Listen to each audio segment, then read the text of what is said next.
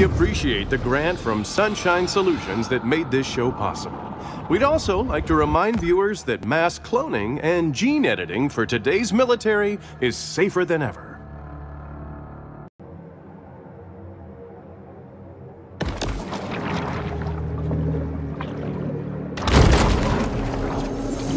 The artist spent 16 years building this sculpture out of trash pulled from the lake, only to have it thrown back in the lake by intoxicated locals.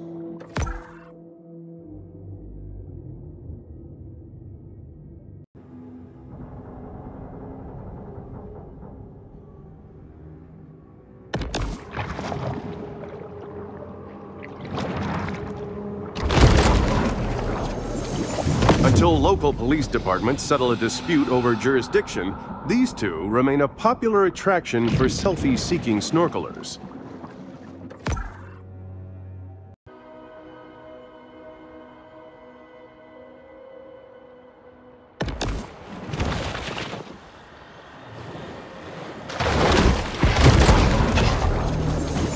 The threats to our ocean seem overwhelming.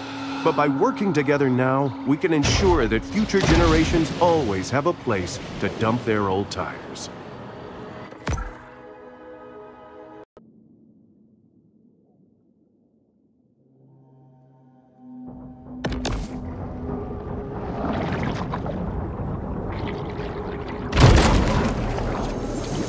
Shark versus dolphin. Orca versus giant squid. Boat versus pylon. When establishing dominance, the contest is usually a deadly one, with survival as the prize.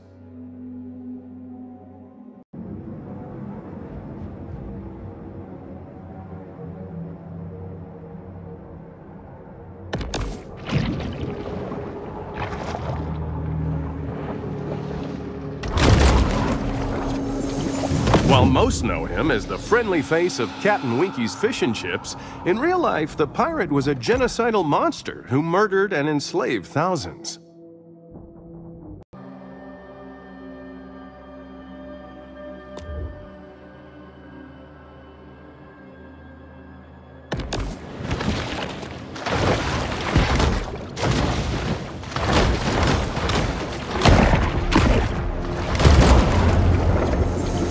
As with many social movements, the annual Driftwood Man Festival purports to foster progressive change, but it's really just an excuse for hippies to flout public nudity laws.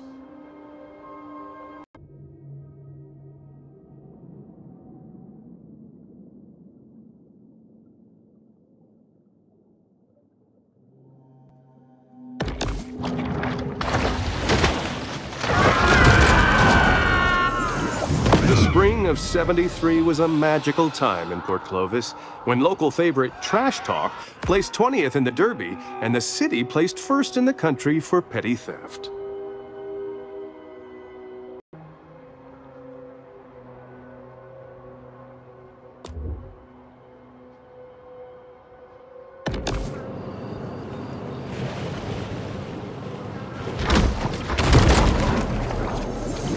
Handyman special overlooking breathtaking panoramic lake views. Open living with vintage appeal. Call Deborah.